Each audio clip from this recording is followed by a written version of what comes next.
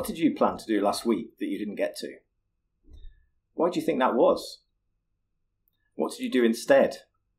And how did those things get to the top of your list? Was it because they're more interesting, more important? Or perhaps they were urgent and you had to prioritise them over other things you had going on in that moment? That definitely happens to me. If there's no sense of urgency to do something, there's a good chance we'll prioritise other things, without consciously making a decision to do so.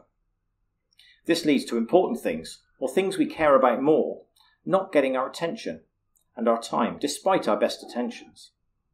We can feel frustrated with the lack of progress, or in some cases we might lose interest completely and it doesn't get done at all. So if we really want to change something, we need to ensure there's a strong sense of urgency to act. That can come naturally, or in some cases it might need a bit of work to create the right conditions. When working with others to achieve significant change, consider why each person involved would prioritise this over other things they have going on. Things they have to do or want to do that day, that week, or that month.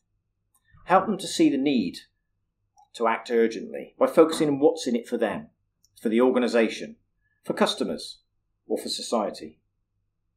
And as you may have noticed, a manager simply telling us something is urgent is rarely sufficient, especially for anything other than a short-term, simple task.